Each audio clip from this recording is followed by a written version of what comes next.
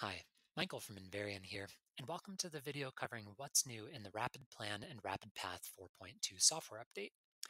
We're pleased to announce the release of a long-awaited capability, exporting your plans to CAD files.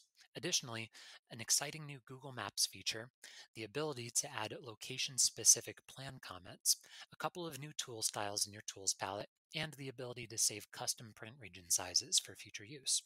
Let's take a look at CAD export first. In version 4.1, we made improvements to the CAD import process through a new import panel and the ability to utilize georeferencing data to automatically scale and position CAD files over the base map.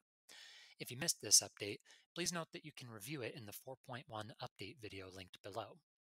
It's worth noting that a slight adjustment was made to the georeferenced import option, changing it from a blue globe icon to a labeled checkbox. With version 4.2, we've introduced the ability to export to CAD formats for times when your traffic management plans need to be integrated with other CAD designs. To do this, once you've created your traffic plan, simply go to File, Export, and choose CAD Export.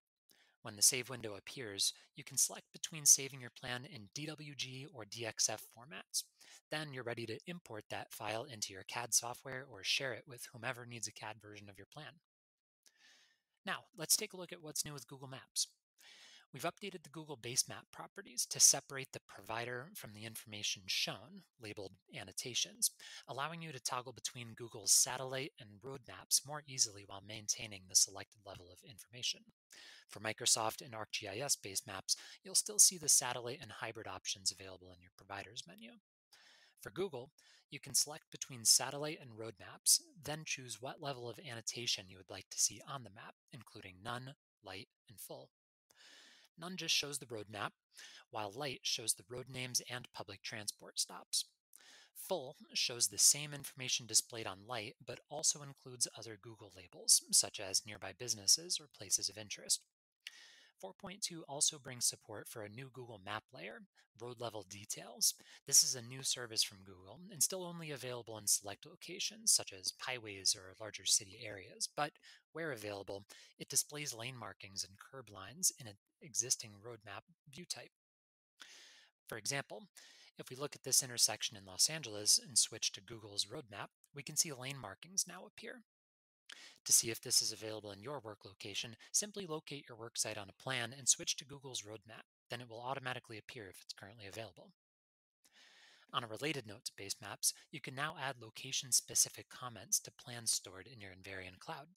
You still have the existing section for general plan comments visible through the Invariant cloud. However, instead of describing the exact part of the plan your comment's about, you can now pinpoint your feedback with location-based plan comments. When sharing your base map plan via share link, note that you can skip the step of importing aerial photos. Just leave the preview map enabled, and any plan commenters will be able to see it through the share link automatically. Just as a reminder, in order for someone to be added to your plan as a commenter, that person will need to have an Invariant username. An Invariant profile can be set up at no charge on our website by clicking the Sign Up Now option under the Account section in the top right. They do not need an active license in order to leave comments on your plan. As for other changes in version 4.2, there are two new styles available for infrastructure tools in your tools palette, a new ladder style for crosswalks, and a tails setting for your marked path tool. After adding a crosswalk to your plan, you can toggle between the available styles in the properties palette.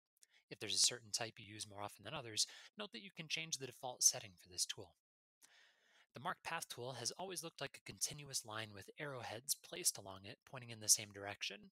We have not removed this setting for those who prefer it, but we've included a new option called Tails, which separates the continuous line and instead shows a series of arrows pointing in the same direction.